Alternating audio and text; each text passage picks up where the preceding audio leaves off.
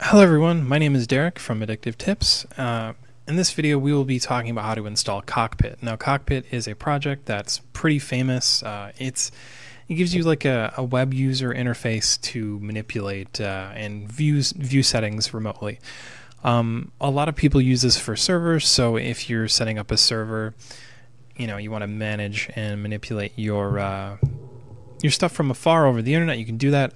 In this video here, I'm going to be installing it on an Ubuntu VM that I use as a server. It's got a desktop, yes, I know, but sometimes you need graphical interface for stuff. But to get it installed on Ubuntu, we can use the terminal. And if you're curious, if you do apt search Cockpit, you should be able to see it. And we see all the little Cockpit packages here. And to install it, all you need to do is just type in sudo apt install Cockpit. And if you use a Linux distribution that's not as well known as Ubuntu server or Ubuntu just desktop like I'm using as a server, you can go ahead and install it through other distributions. It supports Debian, Arch Linux, OpenSUSE, Fedora, CentOS. So for more information, just check my article in the link in the description. But we're covering Ubuntu because most people use Ubuntu, and that's how that goes. Once this is installed, we should be able to access Cockpit. We can just open up a browser and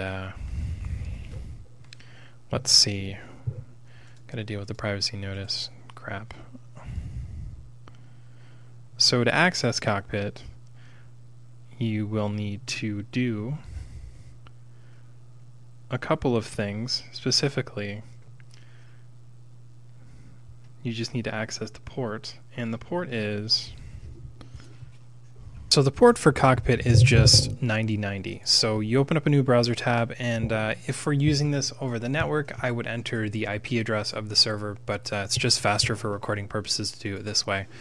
Once you start up, you can log in with your username. So the username for this machine in particular is just Derek, and then my password is what the system password is, and I can click login. And I'm accessing my Cockpit, and now I can see I'm running Ubuntu 18.04.1 LTS.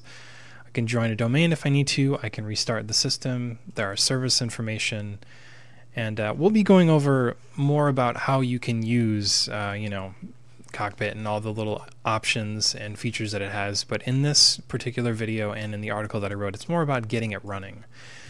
And I really like Cockpit because, honestly, out of all of the stat systems that I've talked about, easy management systems, I think Cockpit is my favorite just because it doesn't take a lot of skill to get going. Like, anybody can install it. You don't need to be a wizard with Linux to use it. Anyways, guys, highly recommend this software. Please check it out. It's open source. Check my link in the description to learn how you can get it running.